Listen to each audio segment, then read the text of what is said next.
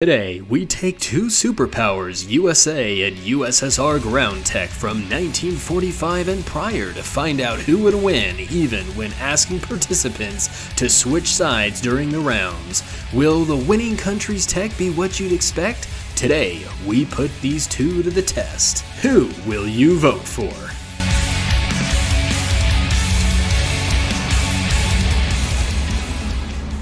We'll be doing 3 rounds. First will be a 20 versus 20, where participants can choose anything they want as long as the tank was officially developed before the end of 1945 and prior, some purposely choosing vehicles of earlier years, either for a tactic or balancing reasons. Then in round 2, asking participants to switch sides in a 20 versus 20, and then in our final round with infinite respawns and a limited time to see which side can knock out more vehicles. When comparing the two sides from my experience just playing them in War Thunder, Soviet tanks are known for their armor, big guns which can lead to long reload times, and poor gun depression, whereas USA seems to have a jack-of-all-trades dynamic, some with good speed, decent gun depression, a variety of more armor than others being slower, and a love for their 50 cals, and seems like they're much easier to get their barrels shot out compared to some other countries I've tried. So far in round 1, we see more Soviet tanks making a push on the flank across the lake, while a Super Pershing also tries to advance in that direction.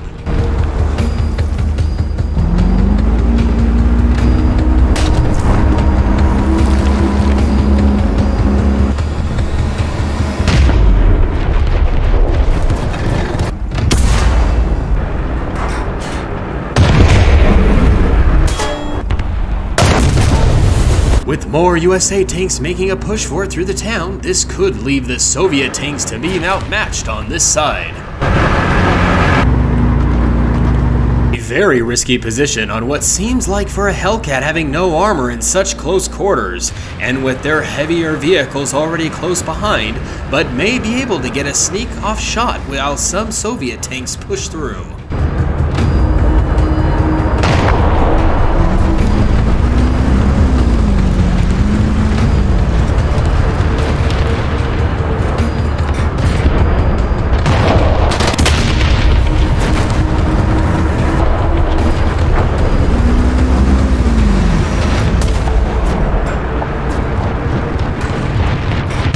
Now bringing USA ahead by 1, 18 Soviets versus 19 USA tanks left.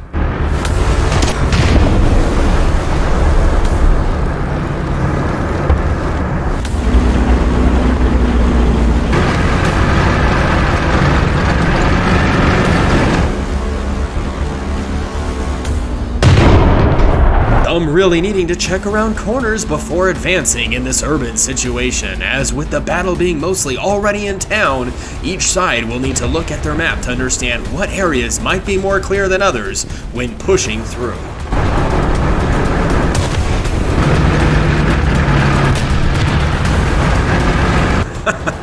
And one of the advantages of these smaller tanks being able to hide and wait for the enemies to pass so they can get behind them and cause what trouble they can.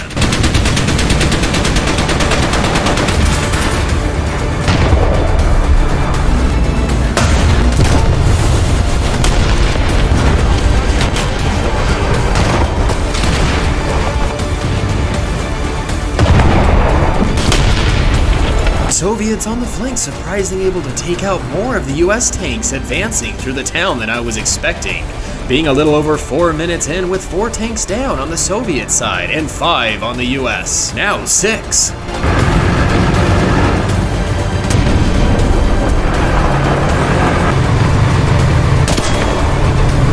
Soviet teams seem to be playing it more patiently, while the US side playing it more aggressive could help move things towards the Soviets' favor.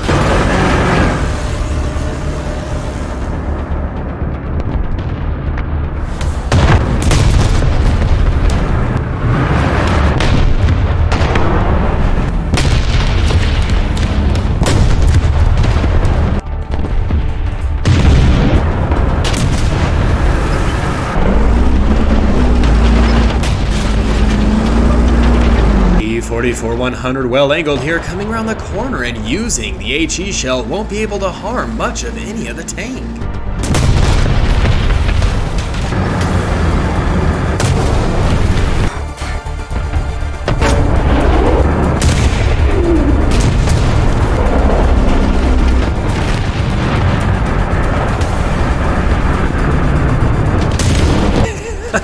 And what a crazy shot! You could have actually seen the T-44 shell hit the side of the IS tank's turret while still being able to knock out its opponent downrange.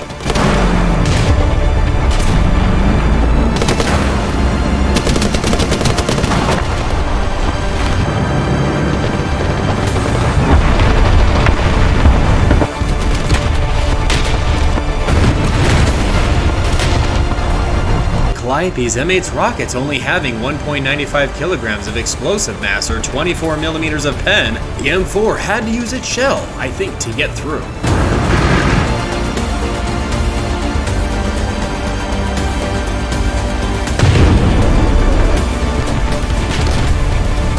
These US tanks holding the side, I believe, would have been better off helping their team in town. Now leading the score down to the last US vehicle to stand between a first-round victory for the Soviet side.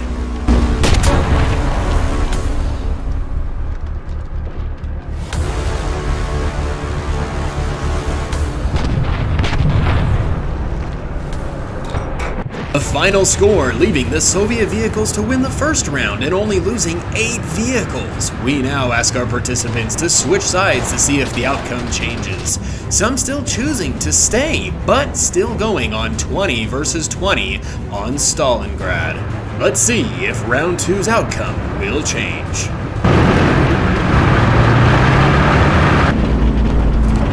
Already, the Soviets making the bulk of their advance on one side of the map, while US seems to almost be equally divided, engaging each side with just a little less on where the majority of the Soviet tanks are making their push. US Jumbo making a bit of a very aggressive advance here.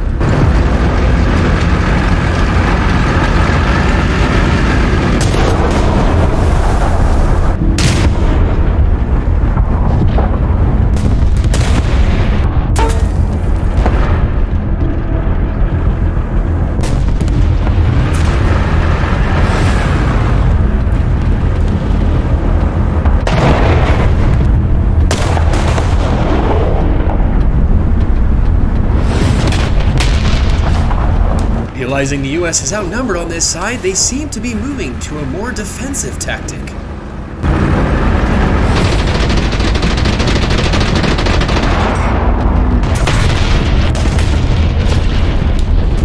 Minutes in, with 3 down on US, while 1 down on the Soviets. Now 2.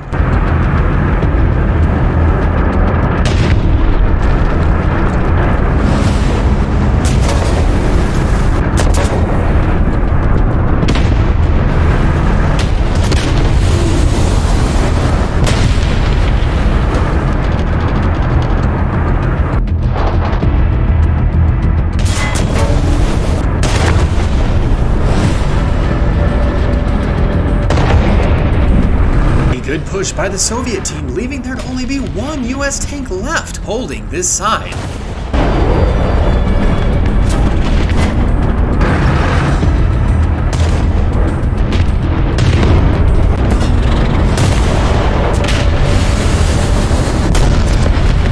The left side now finishing off the last US tank about 5 minutes in. The score comes down to 7 on the US and 5 on the Soviets.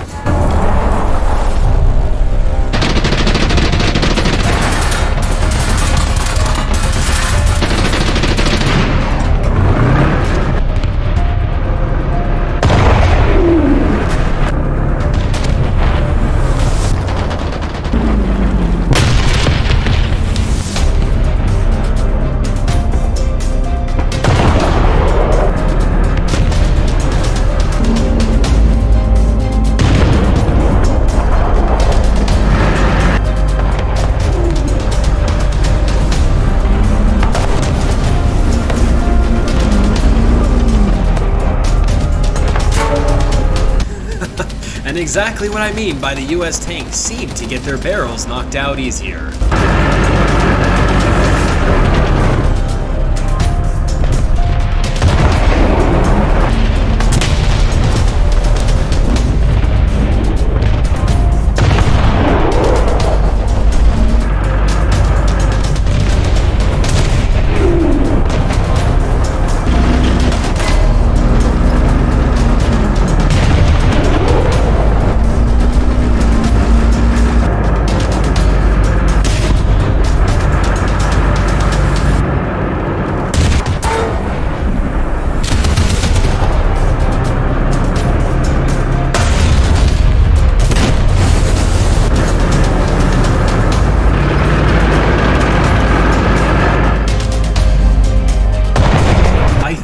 Participants helping to push the T-95 would have engaged more than push. It could have helped their team more, being 9 minutes in and all but one US tank down with 7 Soviet tanks left. This still did not seem to work out too well for US even when asking participants to switch sides. How will this last T-95 do?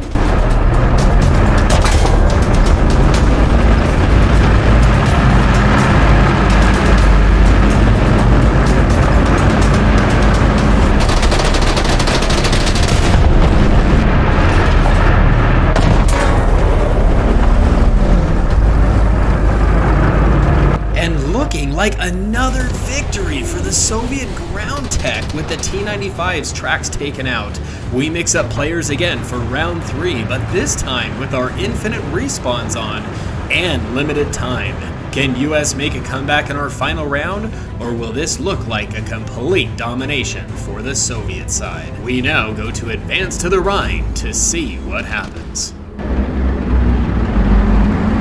This time, the majority of US staying closer together to make their push down one side, while the Soviet team seems to be more evenly spread out, advancing down the map.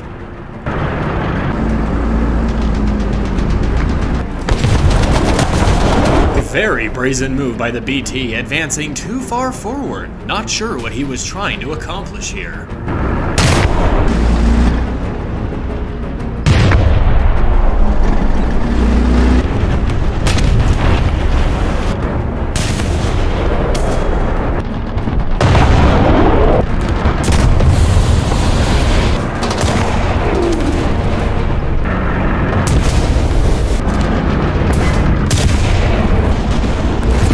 Soviets finding themselves very outnumbered on the flank, trying to take defensive positions while the US tanks make their push.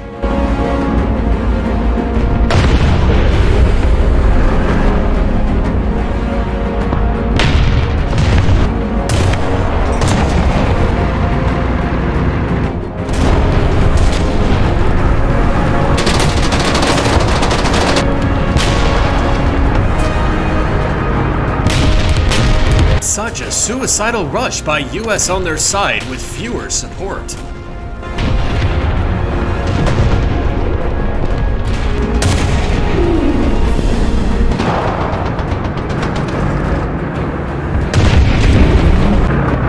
IS-6 not making an appearance until round 3 due to research being done and finding out 2 prototypes were actually developed in the fall of 1944, making them qualify for this face-off.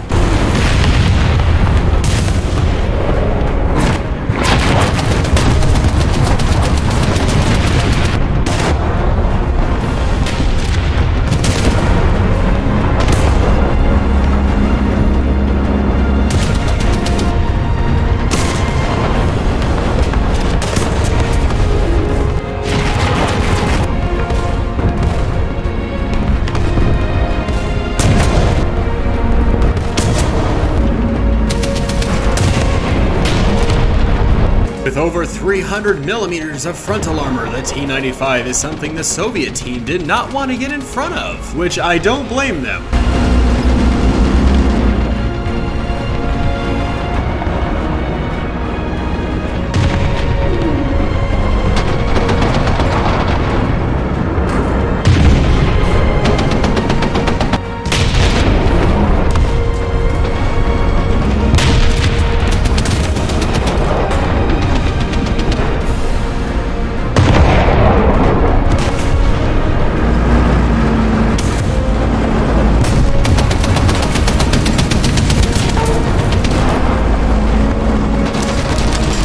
6 minutes in and the US team has 24 kills and Soviets at 14, making this look like a comeback for Team US.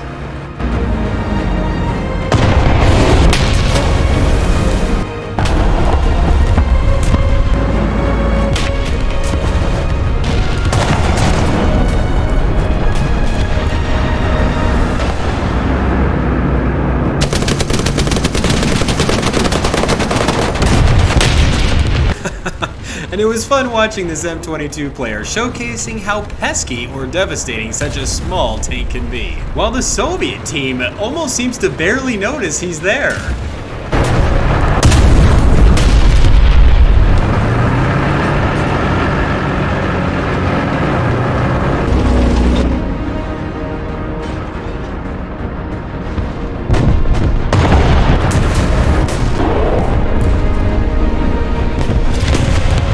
BT player on the Soviet side doing the same to US.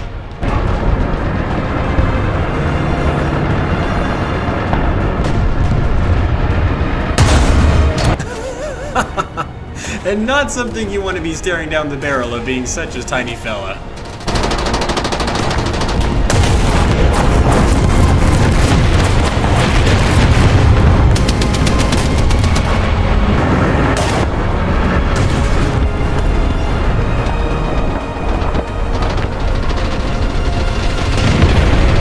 Excellent roof shot from the KV-2, making it so the explosive mass from its HE shell was able to overpressure the area.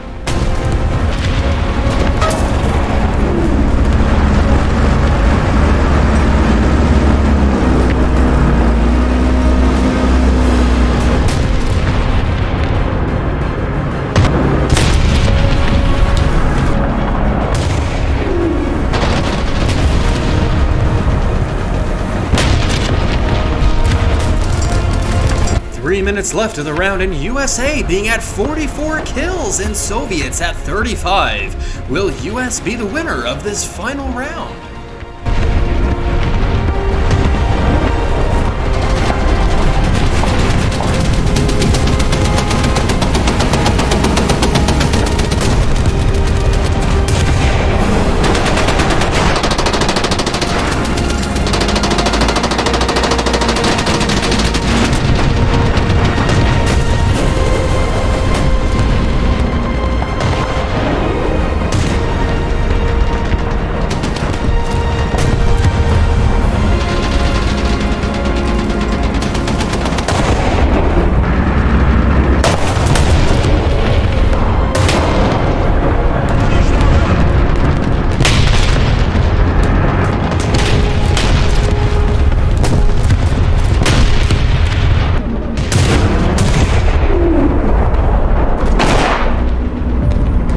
Minute left on the clock.